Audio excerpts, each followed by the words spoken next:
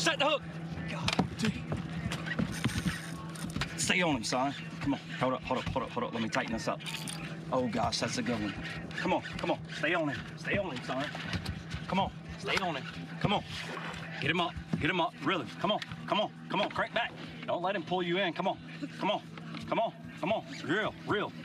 Real, son, that's a big one. Come on, stay on him, don't let him jump. Come on, son. Yeah! Let's freaking go, boy! Let's go! Come on, boy! Yeah! Oh, man! Let's go, kid! Let's go, buddy! Look at that! Let's get him in the middle of the floor. Oh my gosh, son! What a freaking giant! Hey! Let's go, baby! Give me 5! Oh my gosh. Wow. That, I can't. I cried the first time I watched it, and I'm tearing up because that is pure unmitigated joy. Wow. Right? Wow. As a father, I have a son. His name is Kobe. He's only 3 years old, so we're not fishing yet. But you look at that and you just think about your moments as a dad, and you think about those moments with your son that you've had and that you're looking forward to having, and that one hits me right in the feels. I know. Right in the I mean, you're feels. not getting that moment on the iPad. You see what I'm saying? Yes. Like, they're out. Yes. They're doing something together, and Yes. they're just, it's just so happy. Well, millions of people watched that heartwarming father-son fishing trip on social media this week. I think it has like a couple million views. Sure. And it's so funny because look at his smile right there. And it's hard to tell who's more excited, Sure. the son or the father. But maybe we can ask them because they both, Estes and his son Eddie Jr., join us live to talk all about this once-in-a-lifetime catch and more. Well, hello, anglers. How are we this morning? We are doing well. How are you doing? Good. Well, so I want to hear from both of you each about like how the moment played out. So, all right, Eddie Jr., how about you go first? You tell us what it was like to reel in that big fish.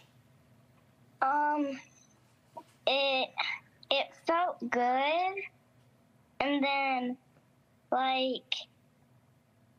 You want to tell them what you were thinking from the cast to catch?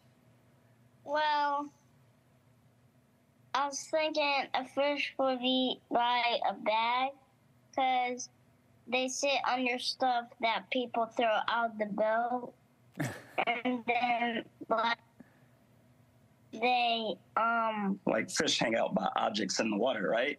Yeah. And then what did you do? And then I cast by it, and then it jumped up, and then by the time it jumped up, I was so nervous. All right, so Dad, you take us through the moment for you, because I mean, I feel like your heart was about ready to just come out your chest. Absolutely. I mean, I know, obviously you could see from the video, typically what happens is when we fish together, I let him kind of do his thing on the boat, and that's part of, him enjoying the moment with us being on the water. But I'm just casting, doing my thing, and all I hear, if you slow the video down, I'm not even looking. I just hear kadoosh, right? Like the big explosion. And obviously I'm like, set the hook, which he had already done, but I didn't know. And I was, obviously I'm ramped up. And from being on the water, there's certain explosions you hear, it's a big fish. So when that happened, obviously you see me, I'm running around crazy.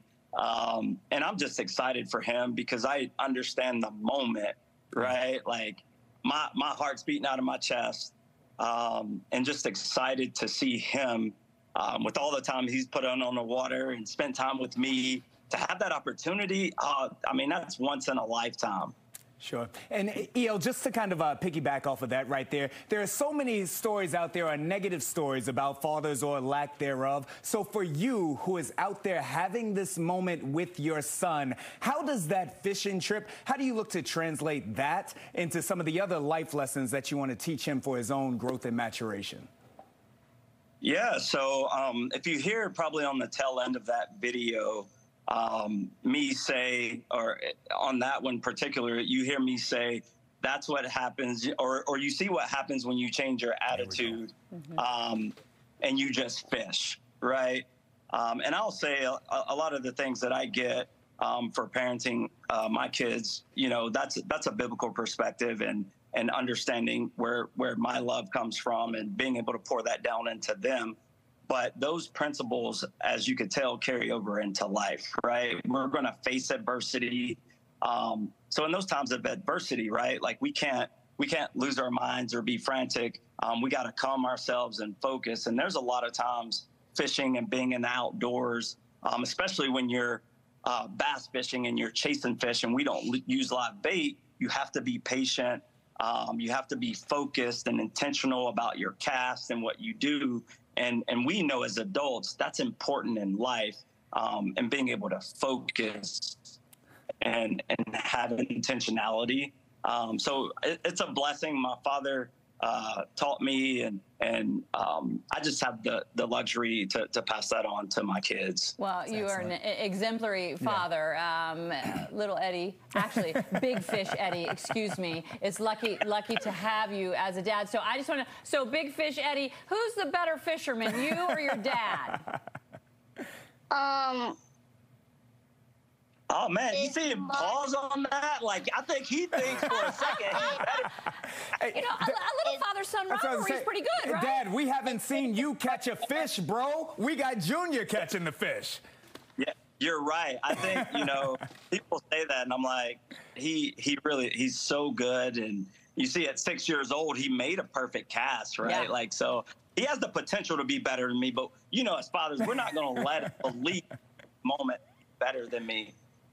Well, I tell you, you should be ambassadors for the sport because you showed just how exciting it can be and just how priceless time together as a family can be. Thank you guys so much. Thank you for sharing that moment with all of us, and thank you for joining us here on Good Day this morning. All right. Thank you. Have a blessed day. Bye. All right.